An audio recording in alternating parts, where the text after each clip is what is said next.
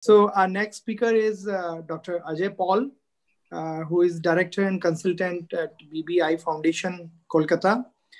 He's a prolific surgeon with amazing surgical skills. And above all, he has a very pleasant personality and always brings out positivity. Dr. Ajay Paul will be speaking on flex in cataract surgery.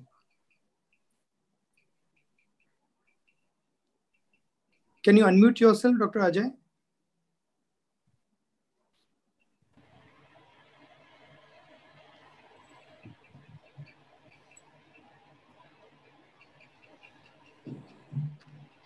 Yes.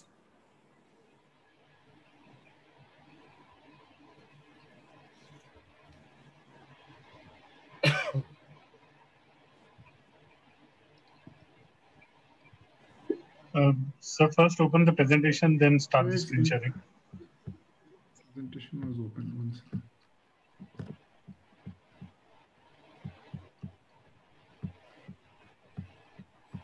second. Just put it on presentation mode. Yeah. Yes, sir. Yeah, it's okay. Okay. Yes. Thank you. I think I'm audible. I'll be speaking on flax in cataract surgery, the femtolaser assisted cataract surgery. So it's what I call it is an revolution in evolution. That's what I say. So flax has emerged as a useful adjunct to conventional phacoemulsification with the femtosecond laser pre-fragmentation, followed by the phaco-fragmentation, the phacoemulsification itself. So basically, it automates all the surgical steps with increased predictability, the enhanced precisions because of the architecturally stable incision, the precise capsulotomy, and the nuclear fragmentation, and the closed globe pre-fragmentation with enhanced safety actually gives a leeway in doing challenging cases. This is the biggest advantage of this, as I see it. So it was in 2009 when Zoltan Nagy in Budapest, from Budapest, he first presented this paper at the annual meeting of the American Academy, the 1-year clinical experience with the new femtosecond laser. And this is where it showed that it offers a new level of precision and reproducibility in ophthalmic surgery. So it was basically the concept was way back in 1991 when Chuck Dodick postulated the idea of anti-YAG phacolysis, and it was not a decade later that the interlace with the corneal femtosecond was introduced, and it was again a decade later, somewhere in 2008 and then 2009, 10, then the whole idea of femtolaser cataract surgery started. It was in the USA in Stephen Slade, and then following year, multiple the platforms have come in, the Lensa, the Catalyst, Victus, and as of 2015, some more than 10 million cases have been done. I have no financial interest. It's just that I use the Catalyst platform. Well, what's femtosecond laser? Now, this is a Nd:YAG laser of 1053 wavelength with the size of 3 micron. Now, it emits optical pulse in the duration and domain of femtosecond. And what's femtosecond? It's 10 to the power minus 15 of a second. You can have picosecond, you have nanosecond. So this is one of the 10 to the power minus 15. Now, what it does? It does, the femtosecond laser is such a ultra short pulse that there is no when this laser goes into the tissue, there is no micro cracking, no melt zone, no shock waves, as against the microsecond laser where there is always a correlate damages like micro cracking and shock waving, etc. So what it does is a photo disruption method where there's ionization of atoms, formation of shock waves, disruption of tissue with a very low influence for surrounding tissue. Now, what it does? Now, if you look at the how it works, the principle is a highly focused laser pulses. They do a phenomenon called laser-induced optical breakdown, and this causes a plasma of free electrons and ionized molecules. Now, these forms cavitation bubbles which expands, and these acoustic waves, they expand, and the cavitation bubbles, they enlarge, coalesce to allow a separation of the tissues. Now, if you look at these pulses, now pulses, if there are high energy pulses or high energy pulses, there are larger bubbles, widely spaced pulses. So you will have low repetition rate of the pulse when you are cutting the tissue, but you have a low energy, small bubbles, and more overlapping of pulses with higher repetition and less collateral damage. So this is the principle used whether you are using it to cut the lens or the capsule or the cornea. Now, this is a small video, as you could see. I think This video is not playing again. So anyway, just stop that video. So what it does, the 3-dimensional image actually does the anterior and posterior lens capsule, the 3-dimensional image as spectral luminosity, the femtosecond laser, and then you have that whole thing going into the lens and the cornea and the lens and the capsule. So it does scans it. So it scans both the posterior and the anterior capsule.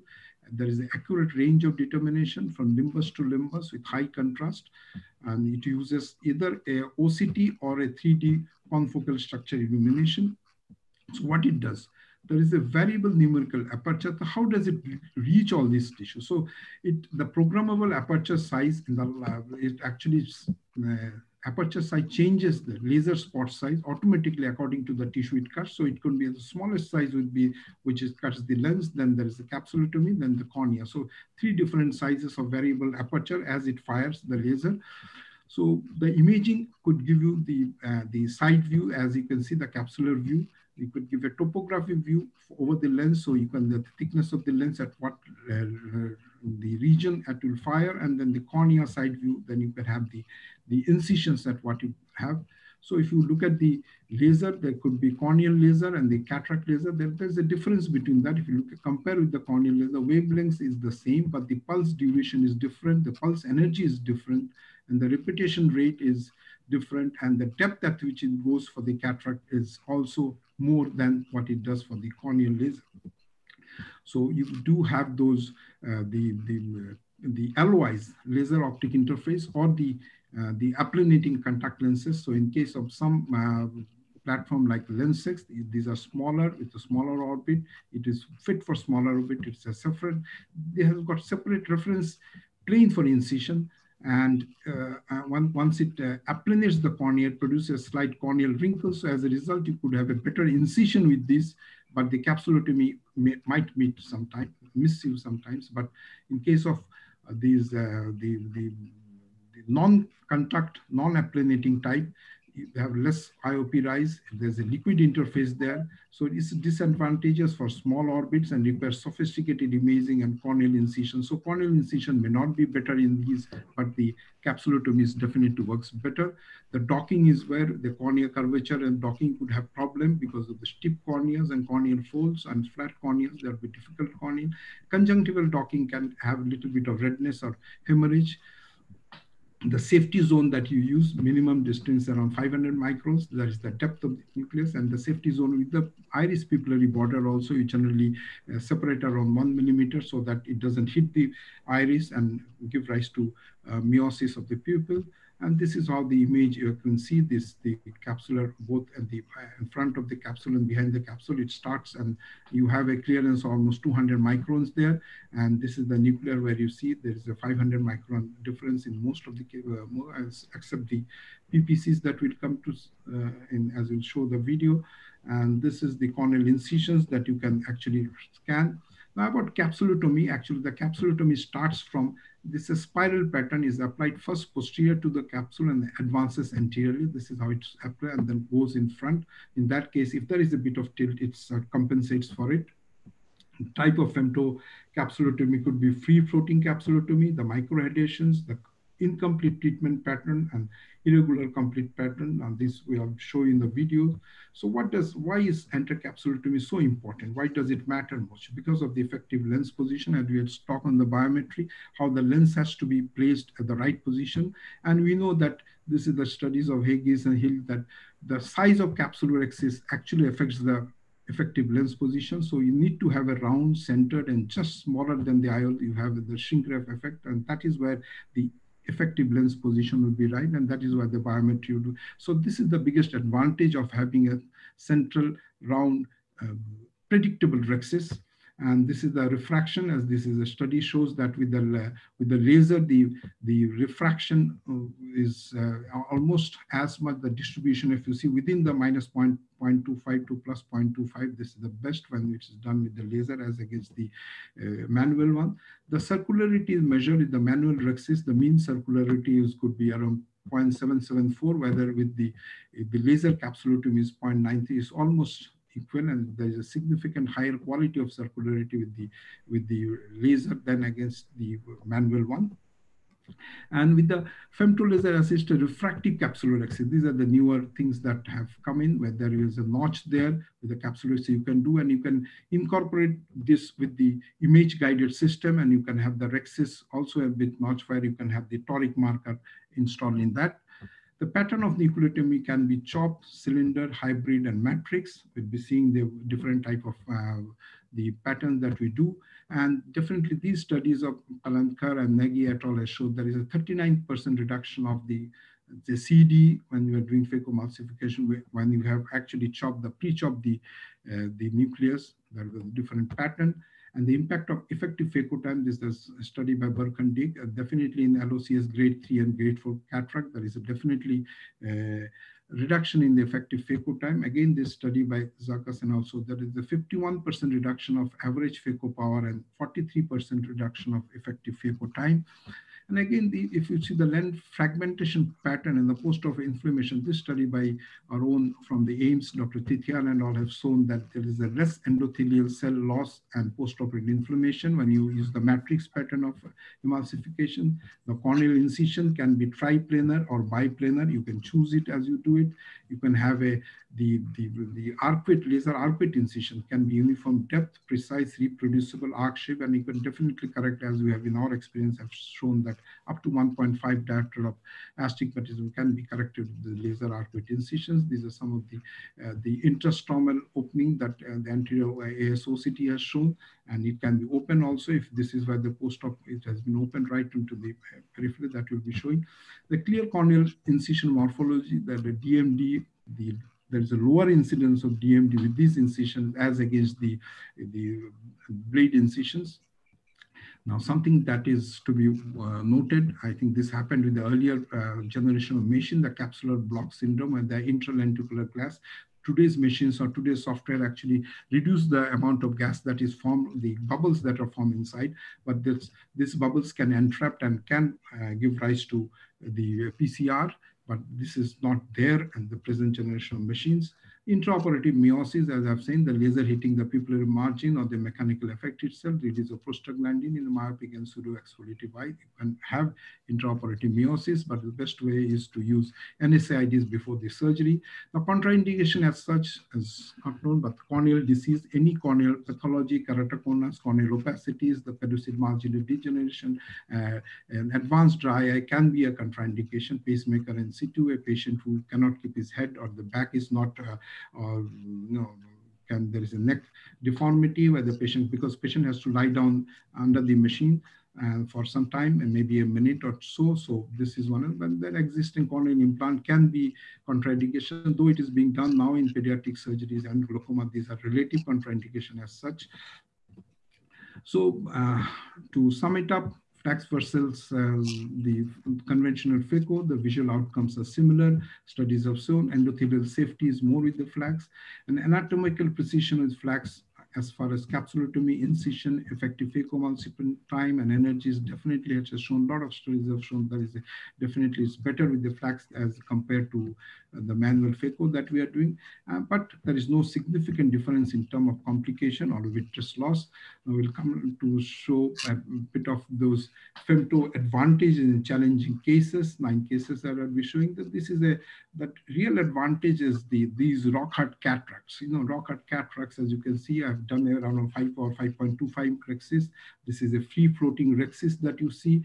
I've done 6 chops, and then the separations become so easy as I'm using lesser power here, lesser energy is being used, and the emulsification is going on easily. I've got 6 chops, and that comes out easily.